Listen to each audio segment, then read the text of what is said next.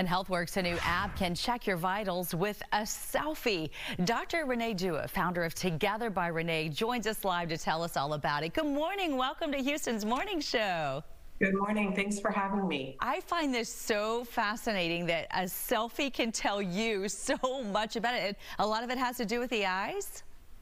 It's actually more the skin. Under the blood vessels, the technology that's used is able to look at the spectrums of color and based on volume, make an assessment of your blood pressure. It's pretty cool. That is incredible. Who is this app ideal for? Who is it designed to help?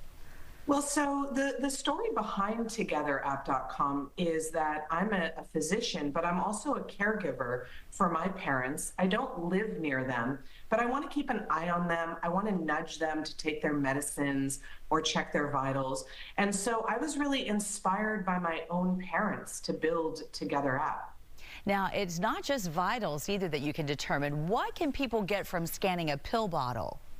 Right. And so that was really important to me. I didn't want any person to have to type in the name of their medication or remember which pharmacy they filled it at.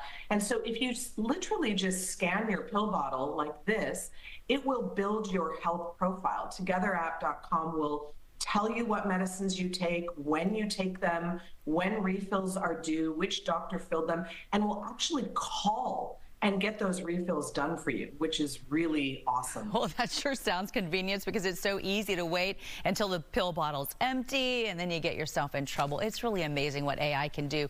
What conditions can you diagnose with someone's voice? Well, so we're very focused on the fact that not one person only has diabetes. Most diabetics also have mental health issues. And again, we wanted to make your smartphone your health assistant.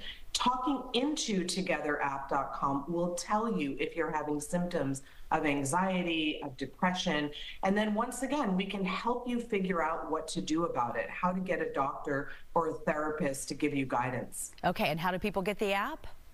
Togetherapp.com. All right, very intriguing. It's free. Dr. Renee, thank you so much. Great to see you. Great to see you. Thanks for having me. Sally?